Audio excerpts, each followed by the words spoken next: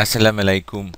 Welcome to this video tutorial on simplifying Java for OOP1 students of King Faisal University and for others who want to learn Java. This is part 5 in this series and is entitled Introducing Java Option Panes. For the past tutorials, we've been using the console window as our output window, system.out.print to display data, and scanner class to get input from the user. This time, we are introducing JOptionPane class from javax.swing library.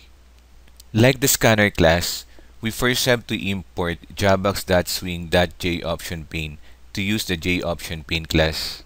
To display text, we will use the method showMessageDialog of JOptionPane. And to ask entry from the user, we will use the method showInputDialog from JOptionPane. For activity number 6, we will create a Java class that uses JOptionPane in asking for a user's name. We will count the number of characters in the name and display the result. We only have one input here, and that is the name of the user. We will call that variable name. To get the number of characters, we will use the length method from any string, and we will put that in the variable count. The same variable will be our output. Let's call our new project Java OptionPane. Above the class declaration, we will type import javax.swing.JOptionPane.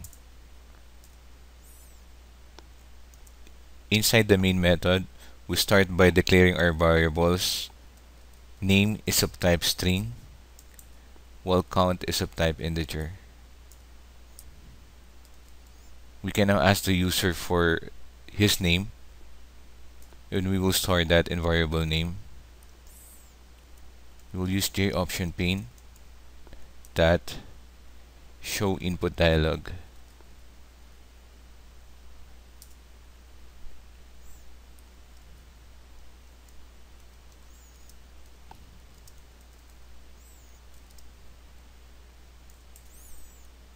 To get the number of letters, we will store it in count.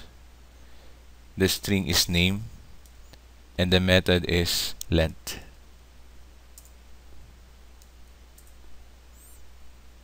To display the output, again we will use JOptionPane. This time the method showMessageDialog.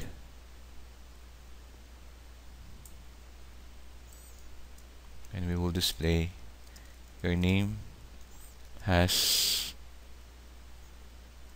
plus the count variable plus the string letters. One thing you should never forget is to add system.exit 0. This statement clears all the variables that we used. Let's try to run the program. So this time, as you can see, we are looking at a dialog and not at the console window. So to enter our name, let's say Mohammed. Click enter. Your name has 8 letters. We'll continue with activity number 7. We will create a Java class that uses JOptionPane in asking for the radius of a circle. We will compute the circle's area and circumference, and we will display both results. Given are the formula for the circumference and the area. We only have one input for this activity, and that is the radius of the circle. For the process, we have to compute for the circumference and the area.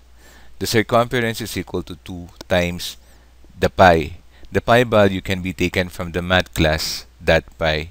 It's a fixed final value. And then we multiply it to the radius.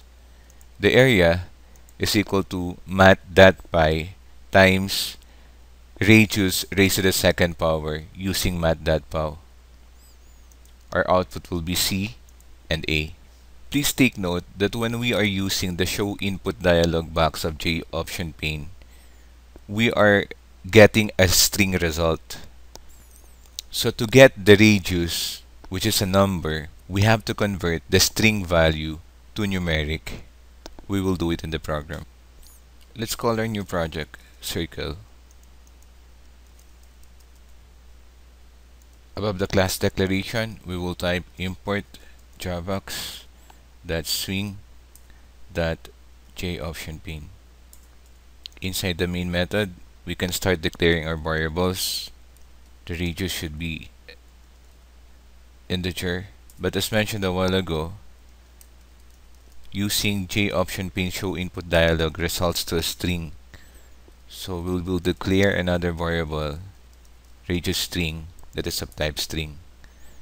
Last, we have to declare the circumference and area variables, both of type double. Now let's get the value of the radius as a string. So we will put it in the variable radius string is equal to JOptionPane that show input dialog.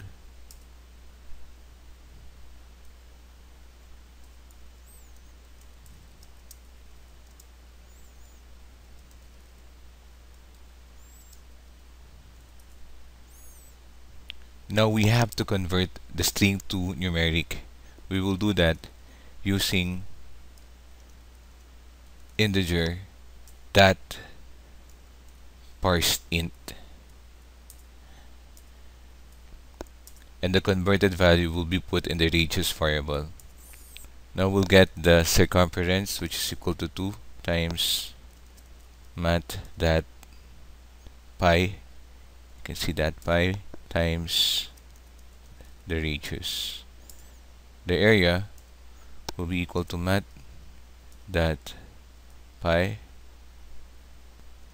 times Math.pow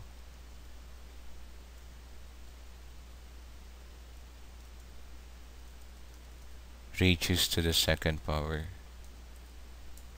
Now we can display the results using JOptionPane that show message dialog.